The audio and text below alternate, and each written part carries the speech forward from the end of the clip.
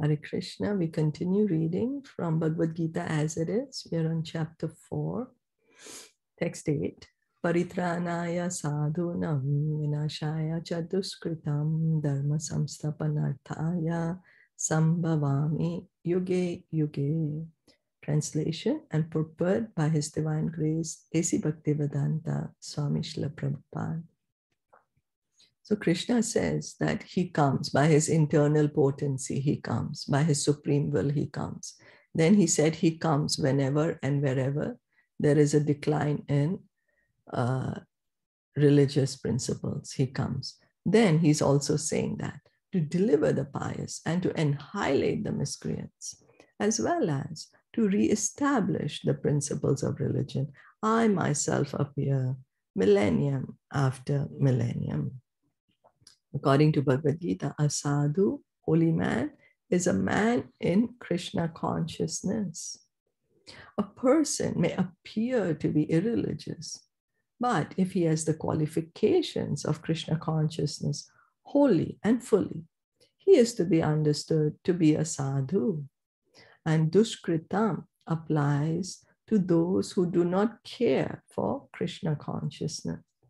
Such miscreants or duskritam are described as foolish and the lowest of mankind, even though they may be decorated with mundane education, whereas a person who is 100% engaged in Krishna consciousness is accepted as a sadhu, even though such a person may be neither learned nor well cultured. So how are we to understand this?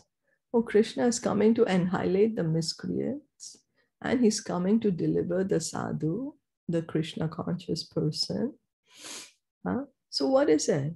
So we can understand that there are two children. There's one brother is being mean to the other brother. What does the father do? He'll say, hey, stop it, cut it out.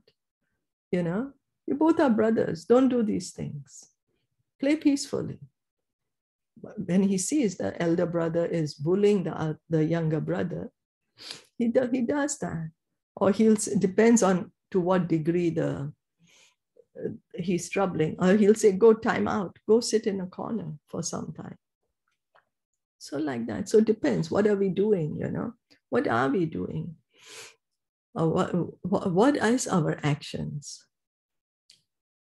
So as far as the atheistic are concerned, it is not necessary for the Supreme Lord to appear as he is to destroy them, as he did with the demons, Ravan and Kamsa.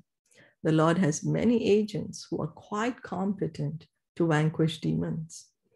But the Lord especially descends to appease his unalloyed devotees who are always harassed by the demoniac. So Krishna comes specifically because of his devotees. They want to be with him. Like a child, he wants to be with his father. And so the father will spend more time with him. Another child is always, he doesn't want to be with his father. He say, I can do things by myself. I don't want you. He's trying to pick up fights with his father, or he's gonna, pick up fights with his other brothers. Then the father will, either give him a scolding or tell him, okay, time out, try to discipline her bit. But there's another child who says, oh, I want to be with you. I want to play with you. Let's play this. How about we play this? So automatically, because father, he loves both. It's not that the father does not love one and loves the other one only. That's the reason he's spending time. No, but it depends on the desire of the child, the nature of the child. So Krishna loves everyone. But then what's our desire? Do we want to be with Krishna? We want to be with him? He's very happy to be with us, to have this relationship with us. So the devotees, they want to be with him. They want to have this loving relationship and pastime with him. That's the reason he comes. He comes. The demon harasses the devotee, even though the latter may happen to be his kin. Although Prahlad Maharaj was the son of Hiranyakashipu, he was nonetheless persecuted by his father, although Devaki, the mother of Krishna, was the sister of Kams. She and her husband Vasudeva were persecuted only because Krishna was to be born of them. So Hiranyakashipu, he was doing so many atrocities to his son Prahlad. Why? Because Prahlad was telling Hiranyakashipu, my dear father, I love you very much, but you are not the most powerful. Vishnu is the most powerful. And Hiranyakashipu could not accept that. It's like, no, you should pray to me that I'm God. Prahlad Maharaj was like, but it's not true. And he was engaged. In fact, he was telling his father, you also become a devotee. You engage in devotional service. But Hiranyakashipu got more angry and he was trying to kill Prahlad Maharaj instead. So then what happened? Then Lord Nrsimhadev came. Lord Nrsimhadev came. Oh, don't do this to your son. You're going to get punished for that. So at the same time, he kills the demons and he protects the devotees. And he wants to have this loving pastime with the devotees. He could kill Hiranyakashipu just by willing it. Just by his will, he could have killed Hiranyakashipu. He doesn't need to come personally. But he wants to have this loving pastime with his devotees. And okay. So therefore it is said here that to deliver the devotee and to vanquish the demon miscreants, the Lord appears in different incarnations. In the Caitanya Caritamrita of Krishna Das Kaviraj, the following verses, Madhya 20, 263 to 64, summarize these principles of incarnation. Shishti hetu ye murti prapanche avatare, se Ishvara murti avatara namadhare.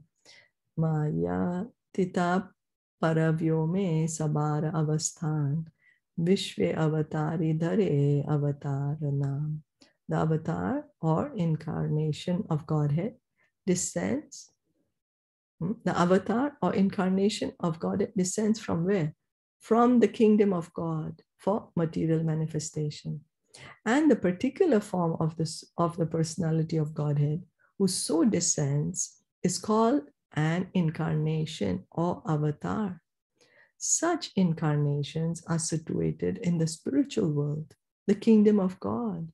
When they descend to the material creation, they assume the name avatar. So avatar is when one who descends. Lord Krishna descends to this material world. His original forms are there in the Vaikuntha planet, in the spiritual world, in the kingdom of God. These incarnations are eternally there, but they sometimes come to this material world. And when they come, they are called avatar, one who descends, descends from the spiritual kingdom. So there are various kinds of avatars, such as Purusha avatars, Guna avatars, Leela avatars, Shakti Avesh avatars, Manvantara avatar, and Yuga avatar, all appearing on schedule all over the universe. So there are so many different categories of avatars. Purusha avatars. Purusha avatars are the Vishnus that are involved in the creation of this material manifestation. Mahavishnu, Garbhodakshai Vishnu, and Shirodakshai Vishnu. Guna avatar. Does anyone know who are the Guna avatars? Shiva, Brahma, the gunas, the three gunas. Yeah, and Lord Vishnu. Yeah. Vishnu. And the Leela avatar? Ramji is a Leela. Nrsimhadev is also a Leela. Lord Nrsimhadev, Leela, yeah. Yeah, and then Krishna himself is Leela. Krishna Leela avatar, is it? Is he not doing the Leela? Yeah, I guess, yeah. Yeah, I mean, they can be more, like they could be in different categories also. Yeah. More and than Krishna one is like Ite Chamsa Kalapumsa, Krishna is to Bhagavan. And then we have the Shakti Avesh avatar. You know? I think Narad Muni. Narad Muni is one of the Shakti Avesh? Could be, yeah. probably. I know And even Vyasadeva. Brahmaji. Brahmaji, yeah. Yeah. And even Vyasadeva. Vyasadeva. Yeah. Even Kapil Muni. Kapil Muni, yes. Yes. And Parshuram, because they were there for the particular reason, right? Parshuram. Yeah. Yeah, I think. Manvantara avatar. Manvantars are like in different Manvantars, like Varahadev and all. Like he came in this Manvantar. Oh, but yeah, but yeah. Manvantar means the Lord comes in in the reign of every Manu. Yeah. For his Manvantara avatar. And don't like remember. I think I remember you have given a lot of names at that time, Hansa Avatar and yeah, that's what now I forgot. Yeah, there were lots and lots of Manvantara Avatar. And Yuga avatar? Every Yuga, no, Chaitanya Mahaprabhu and like Satyug, Dwapar, Treta, they come in every Yuga. Yeah. So, when he says Yuga, Yuge Yuge Dharmasya. Yeah, those are the Yuga avatars. Thank you. Thank you. So then, Eteja Amsa Kalapumsa, that there are so many avatars, expansions, plenary portions of plenary portions.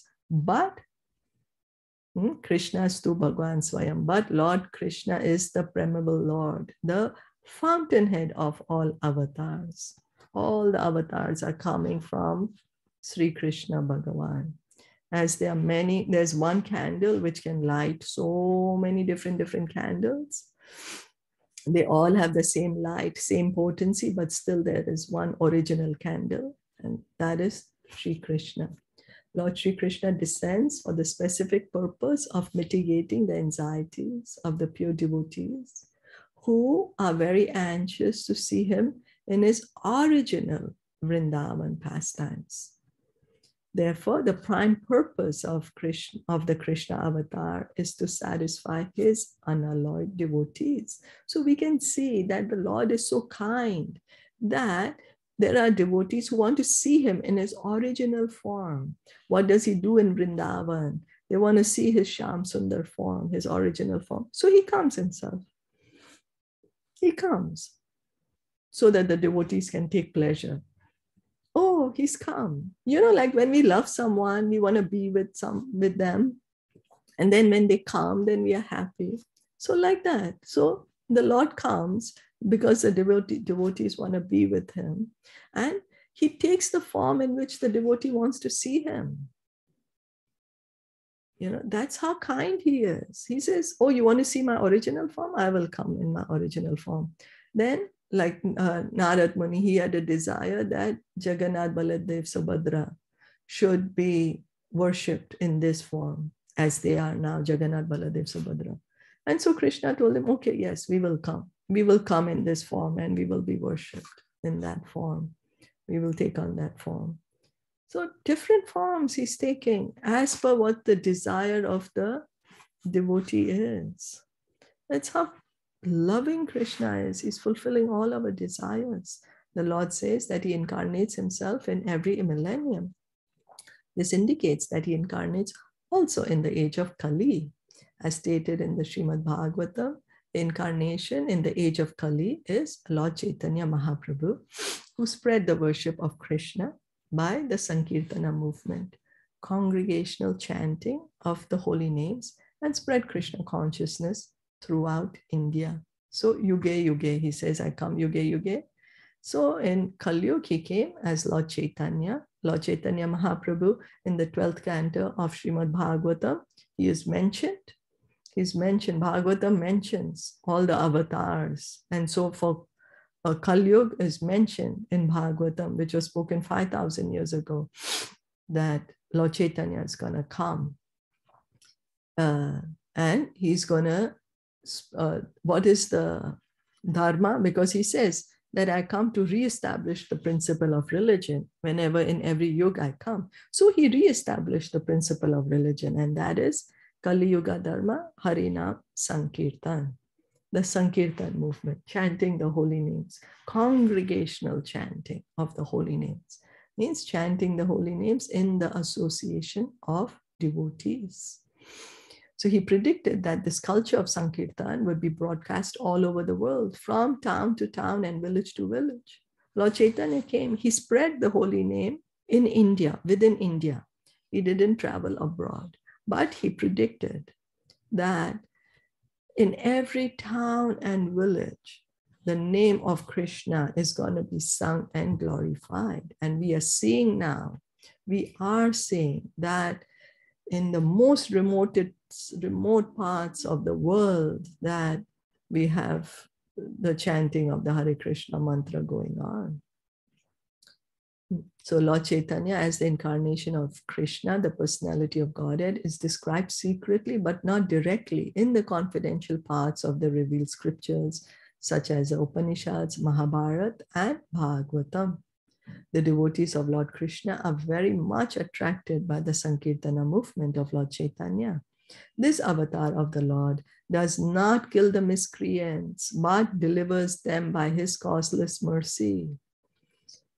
Because if he were to kill the miscreants, all of us would be dead by now. But what did he do? His mercy. What is his mercy? He's giving us the Hare Krishna mantra. He's giving us love for Krishna, saying, just chant this. And in that, we are being delivered. We are being delivered. The demon inside us is being reduced. So that is the idea. Because Lord Nityananda told him, if you're going to kill, then what's going to happen? Your purpose for coming to this Kali Yuga is going to be spoiled. So you came to deliver everyone. In Kali Yuga, we have no qualification. We don't have any qualification. And so that's the reason Lord Chaitanya is called the most munificent, most magnanimous. Most magnanimous. We have no qualification, and he's giving us the highest. He's giving us love of God. Love of God. How? He's saying, just chant the Hare Krishna mantra and take this gift. We don't even have to pay anything for it. Just a little bit of faith, just a little bit of faith. Okay, let me begin to chant. That's all. So, did you want to say anything or add anything? No, just that the faith is so important. Yes. Faith is important. Yeah, but you know what? Whether we actively think about it or no, well, we just have to hear and chant, and then everything else follows, Yeah. Like, don't beat yourself down. Oh, I don't have faith. None of us have faith, We don't. We don't. But I think that when we are hearing and chanting, then automatically it comes. Exactly. So that's what. So we just have to continue to hear and chant, and we don't have to think about, I don't have faith or whatever. Just hear and chant. And then by hearing and chanting, everything, we are going to get everything. We are going to receive everything. Just begin to hear and chant. That's for each of every one of us. Yeah. Everything will follow. So we'll stop here for today. Bhagavad Gita ki jai, Srila Prabhupada ki jai, Gaur Premanande, Hari Bol, Hare Krishna. So Srila Prabhupada and Srila Lord Chaitanya are very kind, very merciful. Very kind, very merciful. They just say, just chant, just encouraging us to chant, to hear. So merciful. Jai, Hare Krishna.